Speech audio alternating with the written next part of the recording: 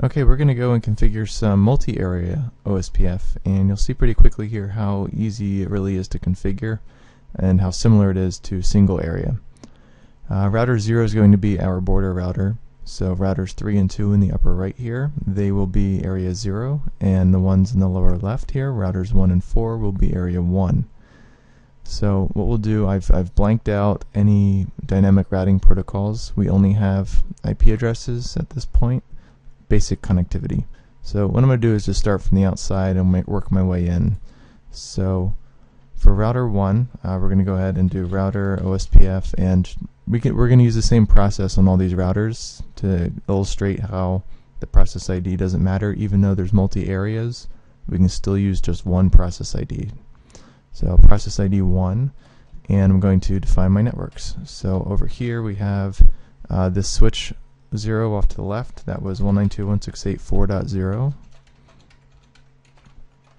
and I'm going to say that's area 1.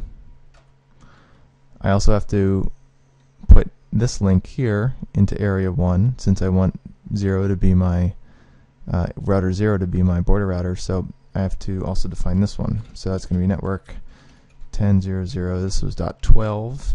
Remember, it's wildcard mask, so we do .3 since it's a /30 network there, and we're going to say area 1. And I'm going to ignore the passive interface for now because it doesn't really matter for illustrative purposes. We're going to go to router OSPF 1. We're on router 4 now. I'm going to do network 192.168.3.0 000.255 area 1, network 10.0.0.0 this was 8.0.0.0.3 area 1. So now both interfaces on these two routers are set to area 1. I'm going to go to my central router and we're going to configure that as well. So router OSPF 1 network, and I don't have to define these 192s, obviously just the two links to these two routers. So I'm going to say I want to talk to you guys on area 1, so .12.3 area 1, and you'll probably see a message pop up here.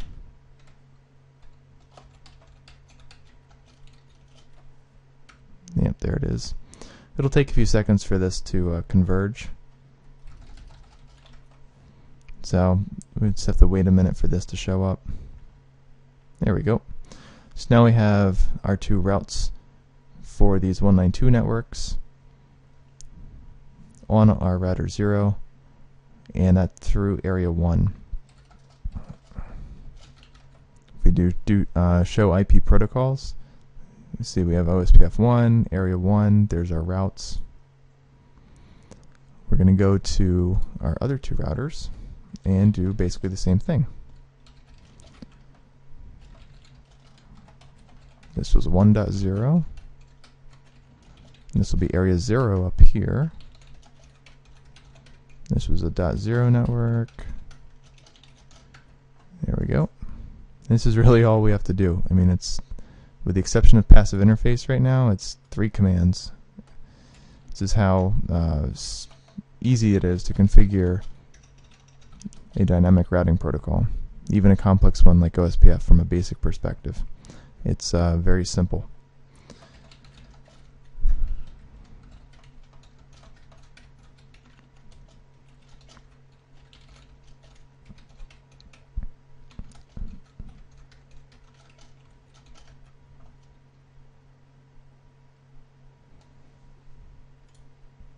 Now on our main router, we have to then add those two 10.0 networks so we can connect to routers 3 and routers 2. So I'm already in router OSPF 1, router config mode. So we just need to do network 10.0.0.0. Tell it that's on area 0. And we're going to get some messages, which is fine.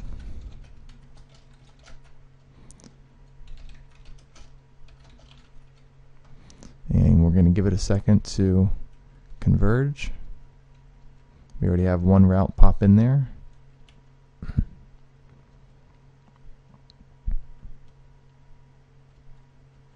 There we go. So now we have our routes.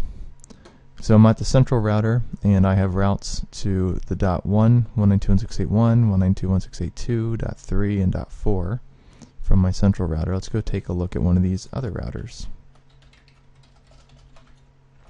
And there we go.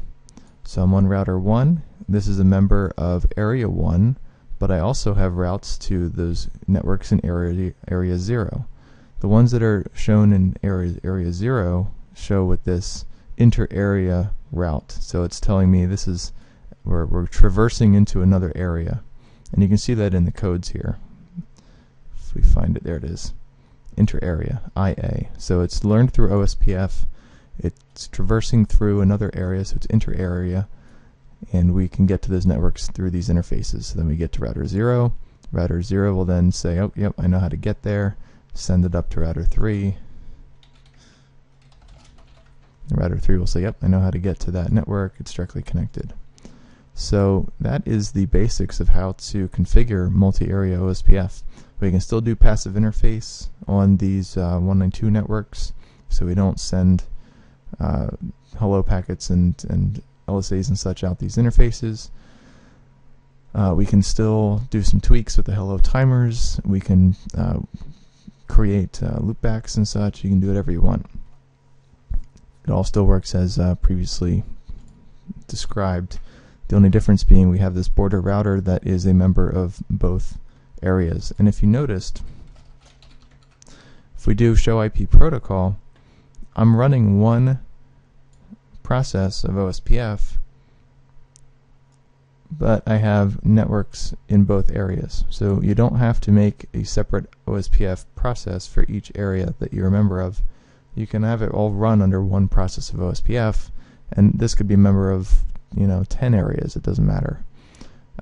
It depends on how you want to design your network. So from here, we'll probably break into OSPF or egrep next, and move on through some of the more detailed information on egrep, and then start talking about firewalling and access control lists and wide area connections.